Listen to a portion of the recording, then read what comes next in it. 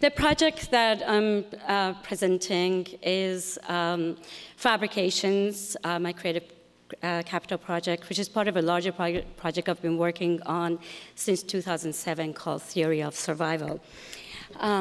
Thank you. In 2006, while doing a residency at the Center for Art and Public Life at CCA, I came across an archive of dissent belonging to the Iranian Student Association based in Berkeley, California. From 1960 to 79, while the US flooded Iran with military aid and economic aid, thousands of Iranian students studying abroad joined the anti-imperialist, anti-racist, and anti-war struggles going on around them. Being outside of Iran, they also felt responsible to share their first-hand knowledge as an archive of evidence that contradicted the official narratives of both the US and Iranian governments.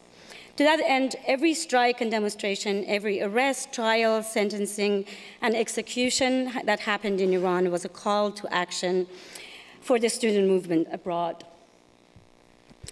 An ongoing campaign to free political prisoners in Iran, sometimes including prolonged hunger strikes and at times extreme actions, such as chaining themselves to the crown of the Statue of Liberty or the Golden Gate Bridge, leading to many arrests and imprisonments in this country. ISA also published feverishly, researching, translating, and distributing their revolutionary ideas widely in this country, as well as smuggling them back to Iran. For my creative capital project, Fabrications, I've begun creating handcrafted and manufactured replications of these historical archives, exalting, transforming, and commodifying the powerful graphic imagery and ideologies found within the collection to create objects of fine art as well as of the everyday.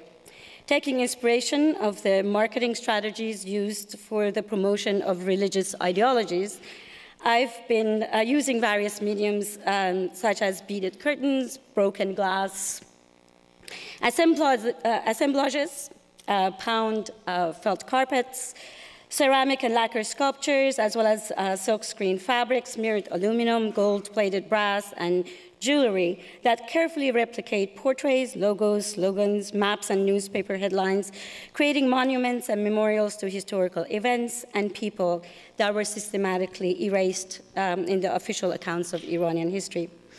By bringing the underground culture of protest to the surface, the project investigates the connection between radical movements across times and geographies through the examination of the specific experience, Iranian experience. Fabrications will continue to collect further materials and stories. And while collaborating with artists, scholars, and activist institutions, creating a unique opportunity to interact with these archives of passionate discourse, theorizing devotional sacrifice, to create a dialogue and exchange that investigates notions of martyrdom, heroism, freedom, and loss.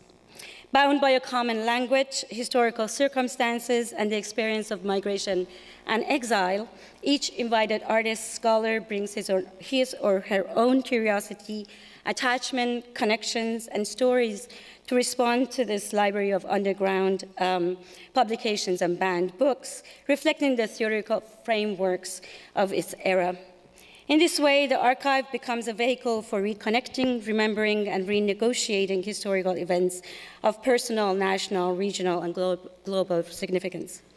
Fabrications will be presented as a space of commerce, inspired by a traditional bazaar, developing, branding, and fabricating locally while creating a flexible system of presentation that can be replicated in a variety of venues, nationally and internationally, hopefully, and to further its cross-connection, cultural reach, exchange, and collaboration.